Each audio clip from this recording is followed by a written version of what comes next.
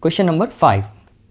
Given below two statements, one is labeled assertion and the other is labeled reason. So the potential V at any axial point at 2 meter distance from the center of the dipole of dipole moment P of magnitude. So dipole moment is given and potential, that is voltage, is given, and let us verify that the given voltage is right or wrong.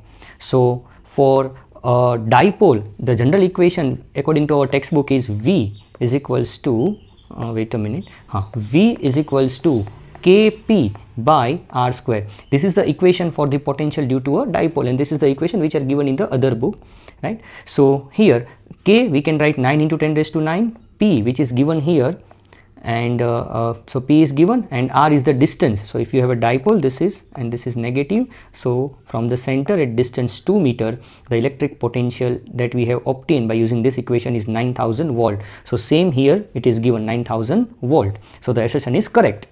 Now reason, V is equals to 2P. So if you rewrite this, you will get 2Kp by r square. So this is a wrong equation. This kind of equation is not there anywhere for this electric potential. So statement 1 is true and statement 2 is false. So the correct answer is which one? A is true, R is false. So C is the correct one.